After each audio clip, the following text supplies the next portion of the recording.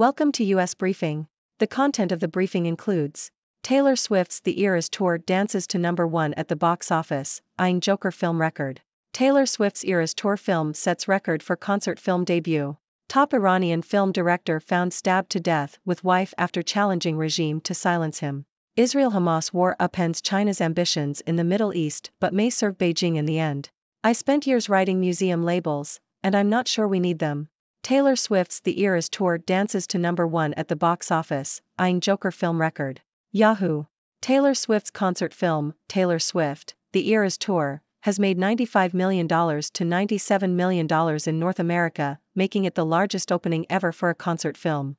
The singer went around the Hollywood studio system to distribute the film, instead making a deal directly with AMC, the largest exhibition company in the United States.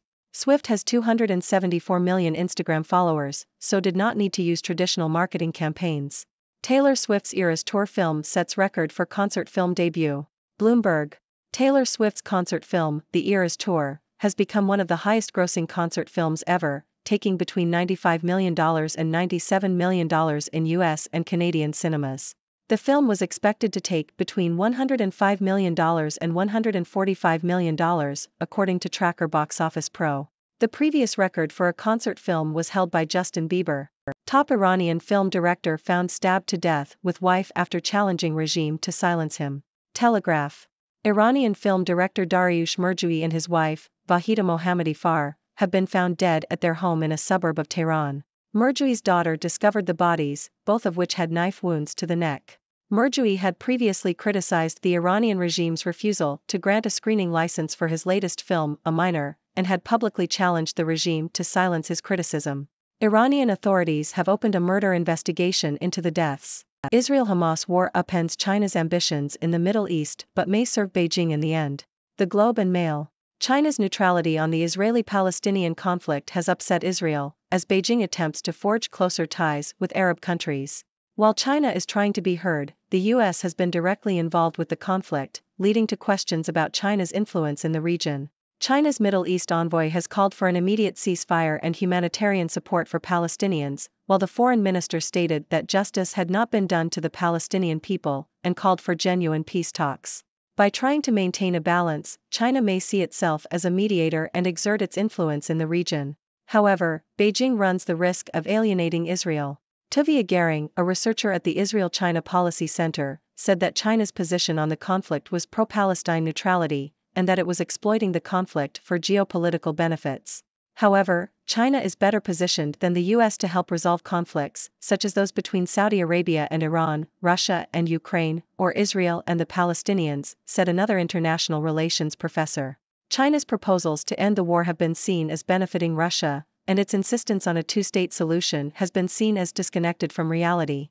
I spent years writing museum labels, and I'm not sure we need them. Telegraph. Museum wall labels, those short descriptions that accompany artworks, have recently become the subject of much debate. Some labels are written for scholars, others stress connoisseurship, some are political, and some are great storytellers.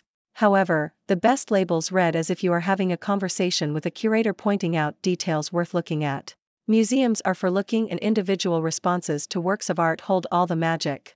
Looking is a muscle that needs to be developed.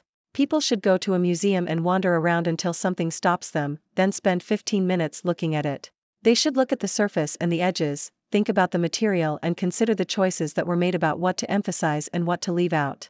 Look, and keep looking. Look until a novel is found. It is there. And everything needed to discover it is inside. Then, the most important part is to leave. Walk out of the museum and the object will stay with you. Whether or not you return, that connection will remain. If you do return, you and the world will have changed, and a fresh relationship will emerge. Suspended Miami City Commissioner pleads not guilty to money laundering and other charges. The Toronto Star. Miami City Commissioner Alex Diaz de la Portilla has pleaded not guilty to multiple felony charges, including bribery and money laundering. Diaz de la Portilla and Miami attorney William Riley Jr. were arrested in September after allegedly accepting $245,000 in exchange for approving the construction of a sports facility. The governor suspended Diaz de la Portilla after the arrest. Diaz de la Portilla's trial is pending, and his attorney has requested a separate trial from Riley. Olympic great Mary Lou Retton making remarkable progress, according to daughter. CNN. Olympic gold medal winning gymnast Mary Lou Retton is making progress in her recovery from a very rare form of pneumonia, according to her daughter's Instagram post. Retton, who won 5 medals at the 1984 Olympic Games, had been fighting for her life but is now showing signs of improvement. She remains in the hospital's intensive care unit, but her breathing is getting stronger and her reliance on machines is decreasing. Retton became the first U.S. woman to win an Olympic gold in the individual all-around event and was inducted into the International Gymnastics Hall of Fame in 1997.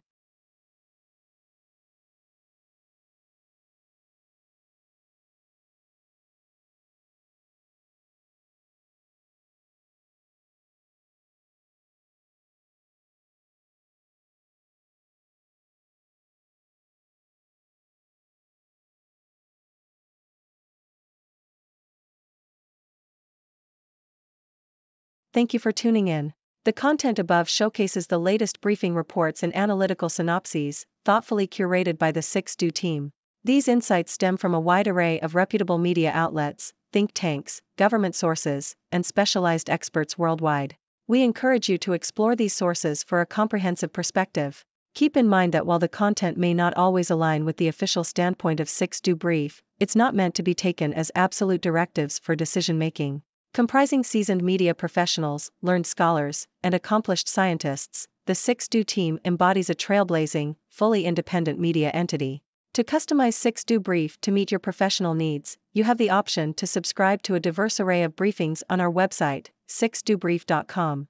Regardless of your location, you can conveniently receive 6Do Brief via email.